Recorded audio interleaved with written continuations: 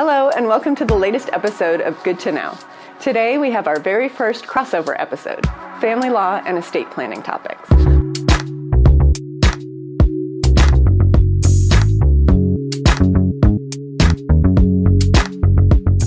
I'm Ali Smyser. And I'm Debbie Soleymani. I like to talk to our clients about estate planning before they file for dissolution because of the ATROS. ATROS stands for Automatic Temporary Restraining Orders. So once you file the summons and petition, or you're served with a summons and petition in a dissolution case, there are certain restraining orders that bar you from doing things. These include removing the children from the state of California, or changing the beneficiaries of any insurance policy. You're also limited in things you can do with distributing your estate. For example, you cannot change a beneficiary on a trust, and you also can't fund a new irrevocable or revocable trust. So, if you have significant separate property, it might make sense to talk about setting up a separate property trust before you file for dissolution.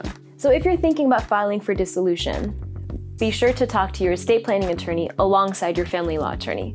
And if you're already in the middle of a dissolution, all is not lost. You can still execute a will without the consent of the opposing party. Thank you for joining us on our first ever crossover episode. We'll see you next time.